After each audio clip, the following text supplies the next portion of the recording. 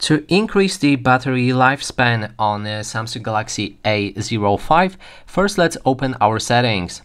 Then we can move to battery, and right here you'll be able to find battery protection.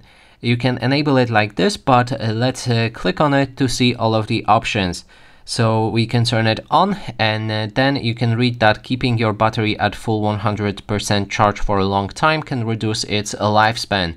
Choose an option below to protect your battery and make it last longer.